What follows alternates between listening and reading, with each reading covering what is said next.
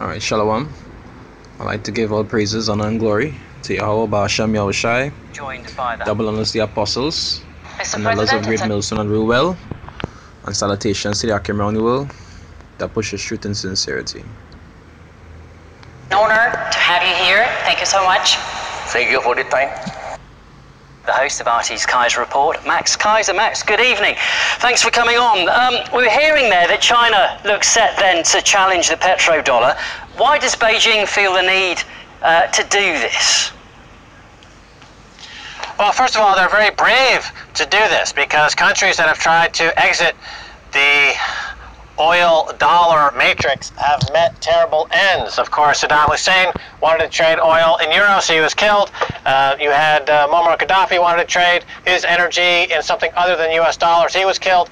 So the track record here is pretty dire. So kudos to China for taking this project on. And of course, they are rumored to be the big buyer in the Aramco offering of their state oil facilities coming down the pike. So this makes sense in a geopolitical sense in terms of you've got China and Russia and the Saudis are looking to escape the US dollar hegemony. They're looking to de-dollarize. That's a concept we see all over the world right now as countries want to escape from the U.S. military-industrial complex.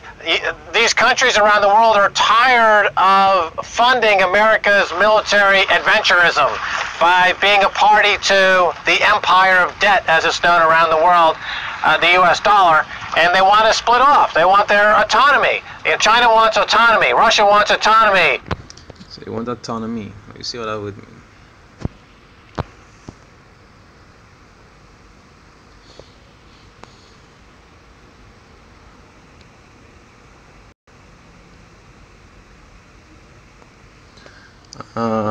There's autonomy, right? It's say independence or freedom.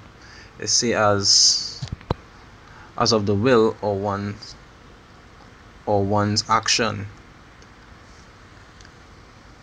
It's say a self-governing community, because really and truly all these other nations, they were more or less under dominance under Mystery Babylon, the Great Whore.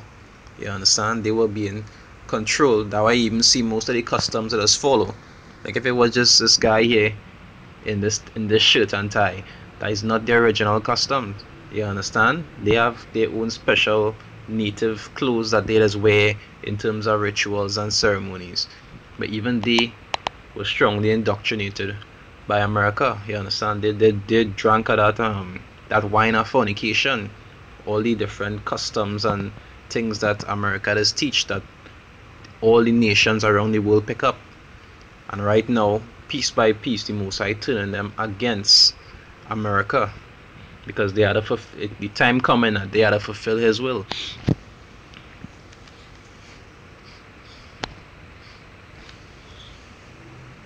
Iran wants autonomy. They don't want to be ruled over by the U.S. dollar anymore. So this gives them away this contract, futures contract based in yuan for oil, convertible into gold. It means that these countries can finally, and it's been in place since the end of World War II, escape the Bretton Woods U.S. dollar hegemony, empire of debt. And the U.S. dollar, the petrodollar is really one of the ways that America does keep its dominance over other countries, because if you subjected to using that particular currency, you have power over them. But if they discard that currency, that means that the power that you have over them will lessen. You understand?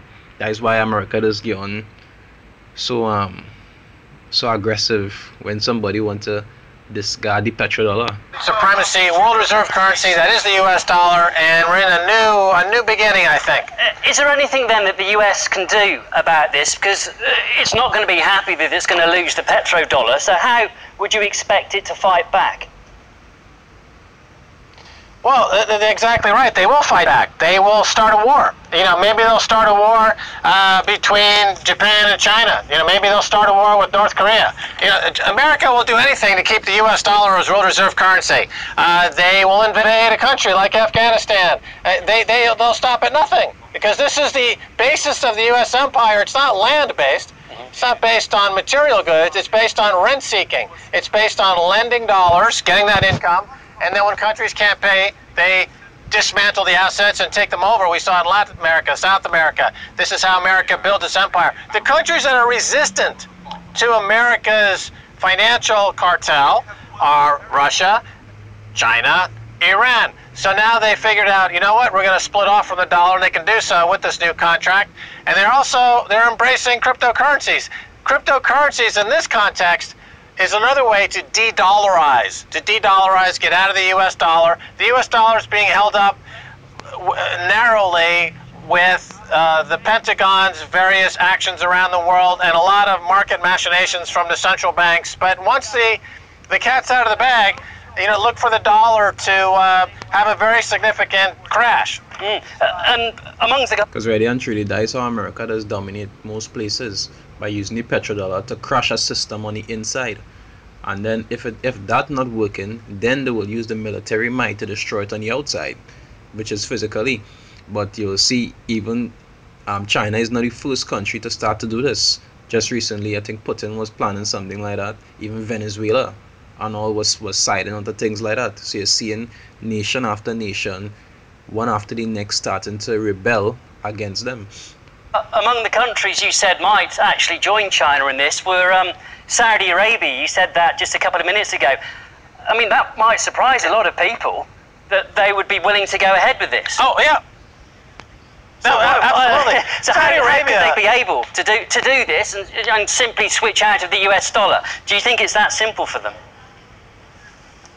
Well, it's not going to be simple, but there is definitely a motivation for the Saudis to, they want to float Aramco, for example, because they need the money, because they're deeply in debt, and they're running out of cash, and they wanted to do an IPO of Aramco on either the London or the American exchange, but they were prevented from doing so from the legal actions of the 9/11 survivors, who rightly point to the Saudis as the cause of 9/11, the architects of 9/11, and they were allowed in America for those lawsuits to go forward. That's a pretty recent development. Only in the last year or so, lawsuits against Saudis for terrorism for 9/11 have been allowed to go forward.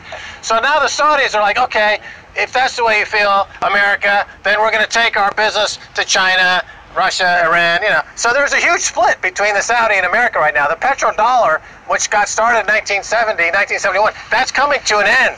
The Saudis are doing all kinds of moves that beyond just killing people on 9/11, okay, which is pretty aggressive.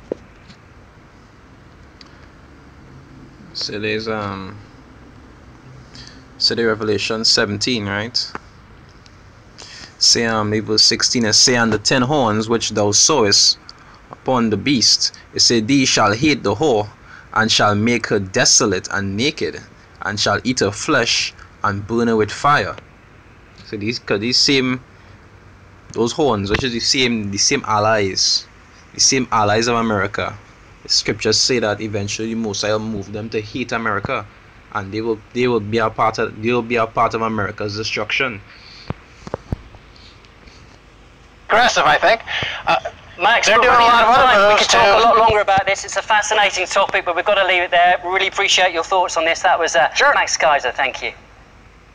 And to show you how fast prophecy coming piece by piece. You're even seeing more symptoms pertaining to, you see the amount of missiles if you look on YouTube, because they ain't showing it on no news channel just so.